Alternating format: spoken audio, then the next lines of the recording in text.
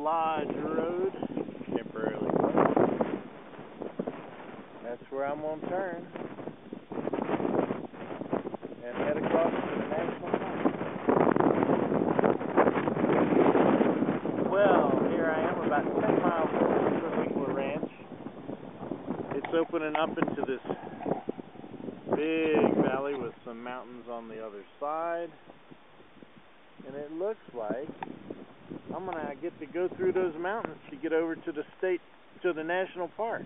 Let me zoom in and give you a closer view.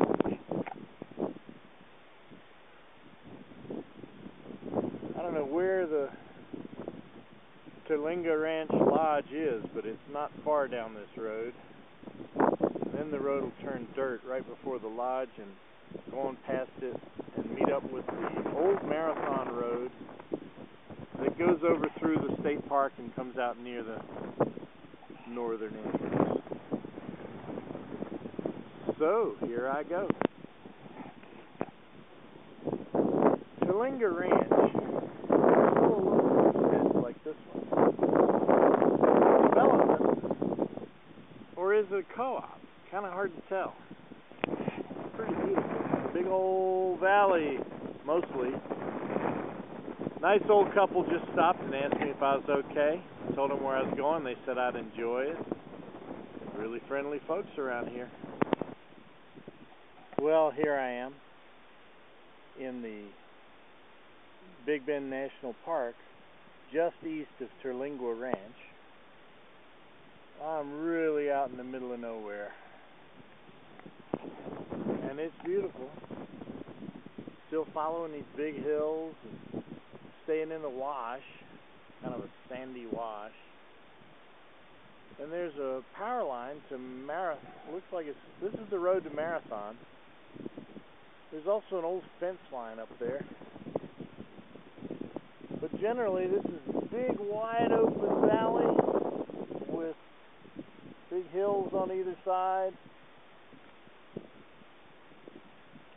And a fairly rough road that's sand and rock and mostly sand heading east. So on we go. If you want privacy, buy that house. There goes the power line off to the east. But look at this. Our little road goes dashing off through a bunch of hills. I'll shut down and show it to you. Really appealing. Down we go, boogity boogity, into the ravines and hills. Suddenly the terrain has changed.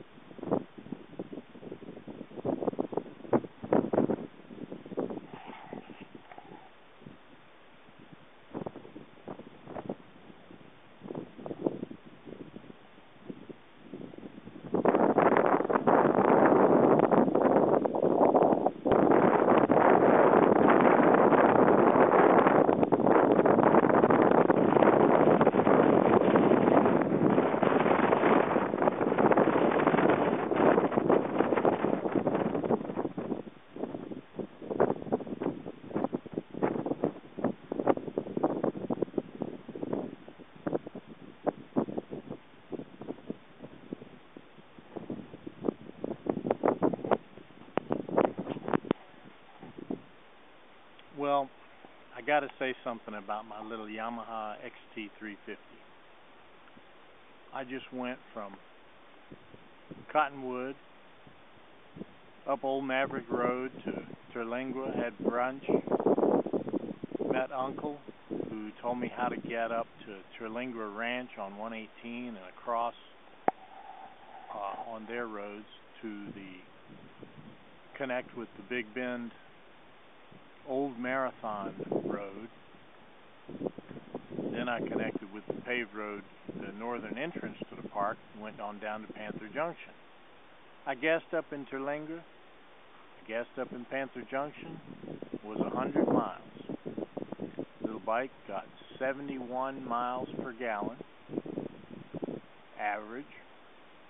That's with about probably 40 miles of it highway speeds, 55.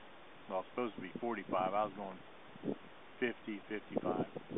And in between was all 20 to 30 miles an hour. Little thing just chugs right along. Born in 1990, it now has 700 miles. When I got it, it was 380. Unbelievable little machine. So thank you, little XT. Let's do it some more. Tomorrow we're going to go down Old Ore Road.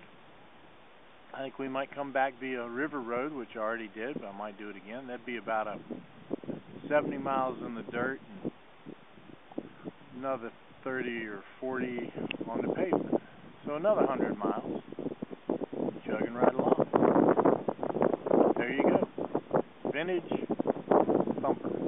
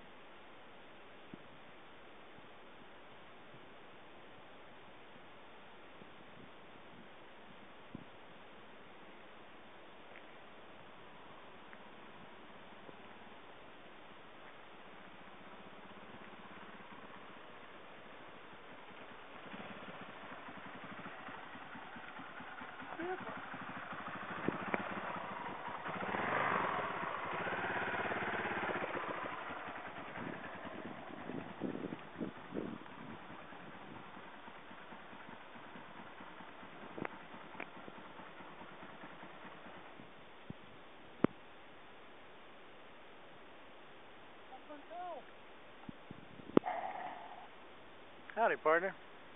I just want to show you what I figured out about how to use my frog sack and my spear top blanket inside the hammock sock. What I did was I put the spear top blanket underneath as the insulation and the frog sack as my top quilt. And what I discovered is that the spear top blanket will stay put much better than the frog sack. On top of that, so to speak, the frog sack is wider than the spear top blanket, so it's better as a top quilt anyway.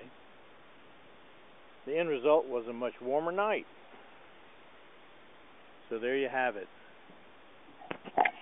Spear top blanket underneath inside the insulated hammock sock, frog sack as a top quilt. Toasty.